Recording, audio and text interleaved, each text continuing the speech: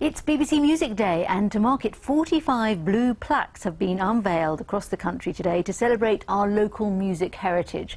7 of them are in this region. The idea is to honour people or places that have played an important role in music. People like John Peel and Syd Barrett from Pink Floyd, and places like the Stables in Milton Keynes, set up by Dame Cleo Lane and Sir Johnny Dankworth.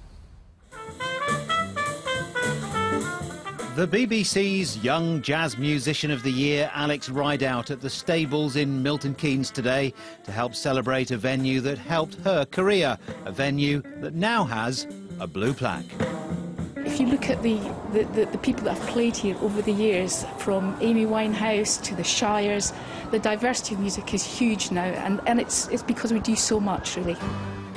And for Syd Barrett, the founder of Pink Floyd, it was Wish You Were Here, as a blue plaque was unveiled at the School of Art in Cambridge, where he studied, composed and performed. And for members of his family who were there, it was more than just a plaque in the wall, it was more important than that. To us, he was my brother. It's very difficult to imagine that your brother, who you love as a brother, means so much to so many people.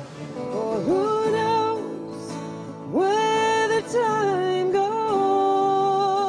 The singer Sandy Denny of Fairport Convention played her last gig in her local village hall in Byfield in Northants, just days before she died from a brain injury. Today, the village turned out to hear her music, including the seminal classic Where Does All the Time Go? She's obviously a bit of an icon to all of us, and particularly, I think, to female singers. We take our lead from her. There were plaques too for Norwich Arts Centre, which has long been a launchpad for new bands, and Bedford Corn Exchange, one of 7 venues in the town where BBC orchestras were based during the war. At Morton in Essex, singer Steve Marriott of the Small Faces was honoured at Beehive Cottage, where he lived and composed. Broadcaster John Peel lived in the Suffolk village of Great Finborough for 33 years. He not only lived there, he did many of his programmes from his home studio.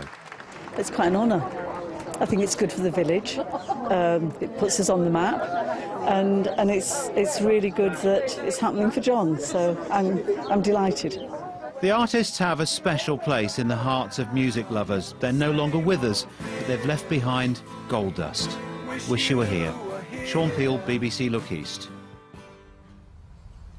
And you can see the full list of 45 plaques with some of the great stories behind them by going to bbc.co.uk/music.